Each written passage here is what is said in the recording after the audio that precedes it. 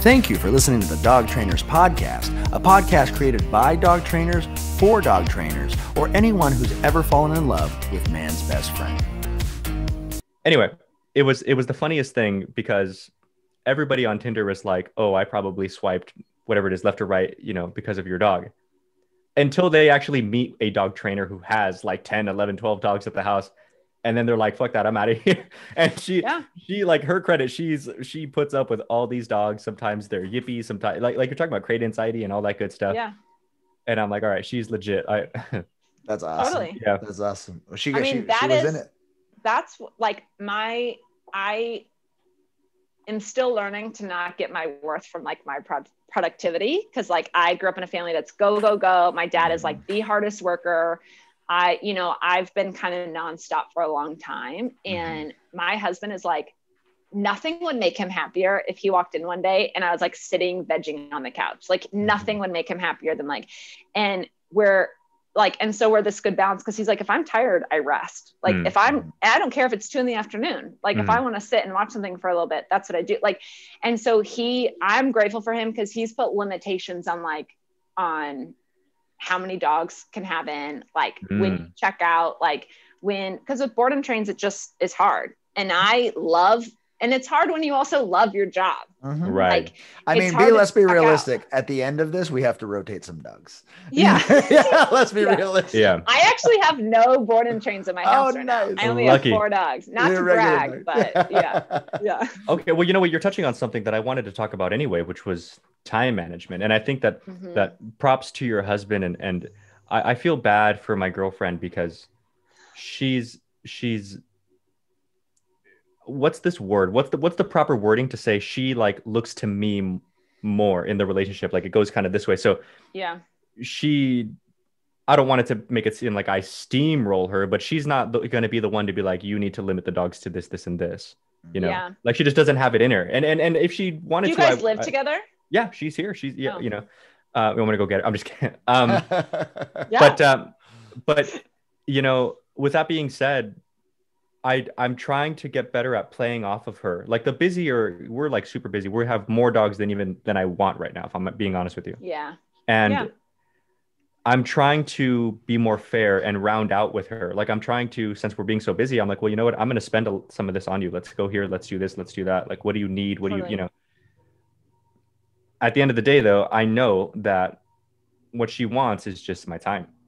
So I'm trying to find the ways to do it. So hence looking for employees and stuff like that and setting the boundaries in myself. Cause I know she wants them. She just won't put it on me, Yeah. Yeah. My husband and I have been living together now for 7 years, and we've been together for like 12. So he did not put limitations on like, we need some dogs out of this fucking house for like a good 5 years into my business, I would say. And there was a time we were in like a little bungalow in East Hollywood, and I had like 12 dogs, like, because, cause they're like, I was out walking them all day, like it's like, but there was way too much. And I feel like he's given, but also I've gotten more confident in myself to say no. Like, no, and when you can help a dog, and I think that's the other part is like, there's this owner that's struggling. There's a dog that you can help. Sometimes you feel like, oh, I'm the only one that can help this dog. Right. And it makes you want to say yes, when at the same time, like you're spent. And I've gotten so much. I had a rescue reach out to me. I actually had a really proud moment because Kristen Bells is one of my clients, and I also admire her and really like her. I want to impress her, like she's not a regular client. And she reached out to me because there was a dog that was found on the street, and she's like, can you take this dog in?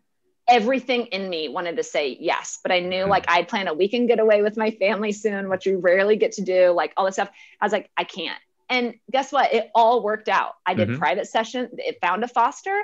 I've been doing private sessions with it. And next week I'm taking it in for a board and train. It all worked out just fine. Cool. Like you feel like you'll lose opportunities if you say no, but in reality, you'll do a better job. Like only so much we're capable of. And this is the other hard, tricky part of it. Is like, you have to work a lot to make money in the dog training world. Like we can make good money. You can make a lot an hour, but like, it's not like we get paid vacations when you work for yourself. It's not like all these things.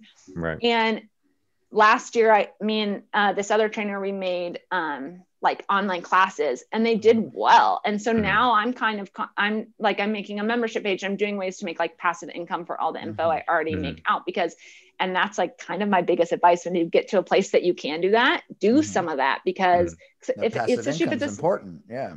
Like that's how you're going to be able to rest and like have time off. Cause that's all my husband would say is like, he just wants, like, we went to Big Bear a few weekends ago and we brought all of our dogs and we stayed in a cabin, but it was like the quality time where you're checked out, which in any job is hard to do. With Instagram, it's easy to be on all the time. And it's interesting in my opinion, because again, I'm firmly in the belief of like things work out how they're supposed to, you know, like Brent and I are from the same city, San Bernardino. Yeah. We had no clue we were from the same hometown.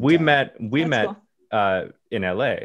You know, and Brent's like my brother, like in all these different ways. We are just like, you know, he's more handsome.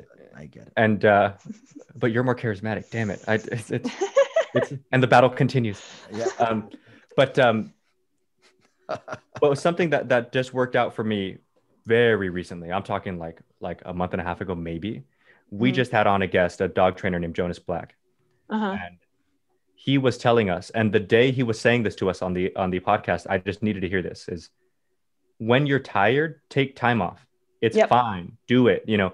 And I was just worn down, and my girlfriend Nobody gives a shit. Right. You know, and I it was my girlfriend and I had already had a weekend scheduled to have off with her friends. We rented a cabin up in Munns Park, which is like up northern Arizona. It's snowy. It's beautiful. You know, not all of the state is desert. And I was getting ready to like not be okay with it. Like I hate vacations. I don't know what to do with myself, you know? And so I was getting ready to like not be okay with it. Like I'm gonna have my phone, my laptop, like I'm ready to go. I have homeworks to send. I have things to do. And so, of course, my girlfriend was gearing up to be like on my ass about it. Like, hey, we're on vacation. Like, I need you right here, you know? And we do our interview with Jonas. And I'm like, you know what? Yeah, fuck it. You know, I'm like, I'm going to go and I'm just going to like sleep and do my thing. And I ended up sleeping like 60% of the time, which felt great. And I felt good. And it was like 3 days. It was nothing. And I got home and I was like, yeah, let's work some dogs, you know? Good. Well, and 3 weeks after that, I took a week vacation. So right. That was great. I think you quoted Brene Brown when you were saying, you know, don't let your productivity what is it? Don't use productivity as a status symbol. And that was thing that I've heard from other people too. That was, don't, you know, there's a guy named Andy Frisella who's a little less poetic than Brene Brown. And he's like, you motherfuckers brag all the time about how busy you are. Nobody gives a fuck how busy you are. Are you being productive? You know, and I was like, that makes sense. Because, you know, because you can be busy doing something that gets you nothing. You can be really busy. Or gets you a minimum, you know? Yeah. Right. You know, but are you being effective? You know? Yeah. I think from this, oh, sorry. No, go ahead.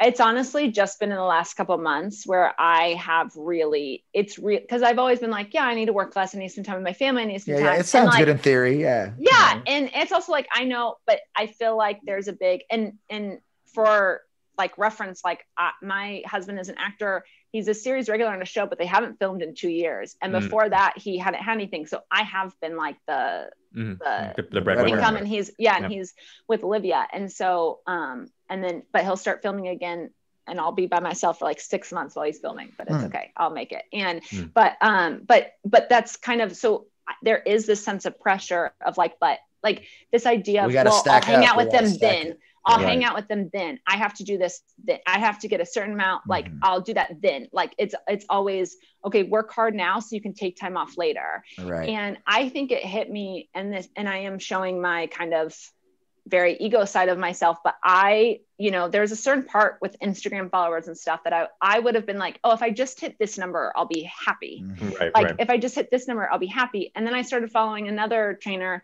who had less followers than me. And then all of a sudden she shut up, she had more. And then I was like, well, and I felt myself starting to compete with her. And the moment I felt that, I was like, cause I truly don't want to compete with any other trainers. I only want to compete with myself. And I was like, when will you be happy, girl? Like you're doing just fine. Like because then you're going to hit 25 and you're going to go, I need 30. And then you're going to hit 30 and you're going to go, I need 35. And like, and you have this, And when you do that, you say yes to people who actually don't matter that much, who don't truly know you.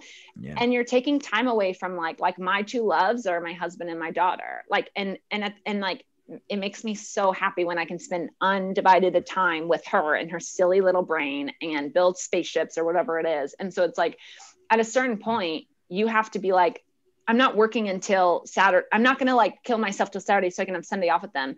Take 20 minutes throughout every day and be intentional with time off. Like put at 4 p.m., be done with work. At 6 p.m., be done with work. That doesn't mean you won't have to rotate dogs and like let them out or whatever, but like be done with clients.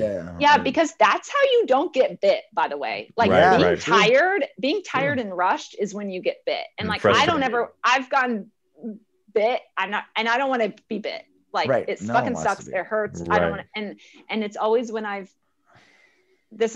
every time I've been bit is when I'm rushed and tired and I'm not fully paying attention.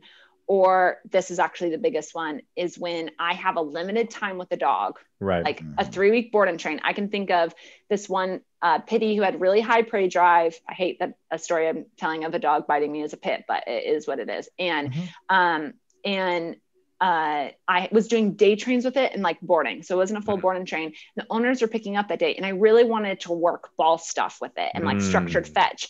And I could feel it getting more intense about the ball. And instead of being like, okay, well, this is all I got because, and trusting that I did a good job in this amount of time that I've had with it, I felt the need to change all this behavior that they've been practicing in 2 years in a matter of like 5 days or whatever. And he was going for the ball, but he bit my arm. He wasn't trying to bite me. He was going for the ball, but he was so ripped up. And right afterwards, I didn't even get mad. Not that you should get mad at a dog, but like be emotional with it. But I was just like, that's on me. Like I pushed you to impress your owners or to get to a certain place for owners. And it just caused me to get bit. Like instead of just trusting I've done what I could and give them homework to continue the thing, I like, pushed it. So it is when you're tired or when you're doing, when you're trying to impress. Thank you for listening to the Dog Trainers Podcast, a podcast created by dog trainers, for dog trainers, or anyone who's ever fallen in love with man's best friend. We really hope you guys enjoyed this episode, and we hope to see you back for the next one. But in the meantime, please follow us on Instagram and Facebook at Dog Trainers Podcast. Go ahead and leave a comment. Ask us any questions that you want. We would love to connect with our dog trainer communities all around the world. Take care, guys. We'll see you next time.